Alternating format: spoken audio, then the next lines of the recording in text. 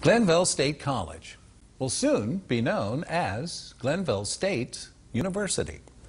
Heather Hale joins us now. She's in the newsroom live with more on this story. Heather?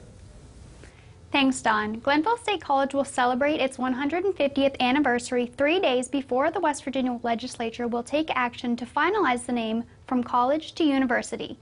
One requirement for the university status is for the institution to offer master's degree programs.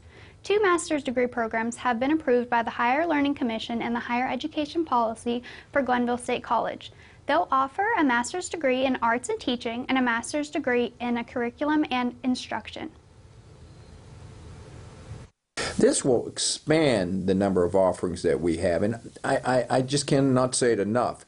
It's more than just a name change. It's a paradigm change in how and what we offer for our young men and women here who we serve in central West Virginia. The West Virginia legislature will meet on February 22nd. President Manchin hopes to offer up to 6 master's degree programs in the next 2 years. Reporting live from the newsroom, I'm Heather Hale.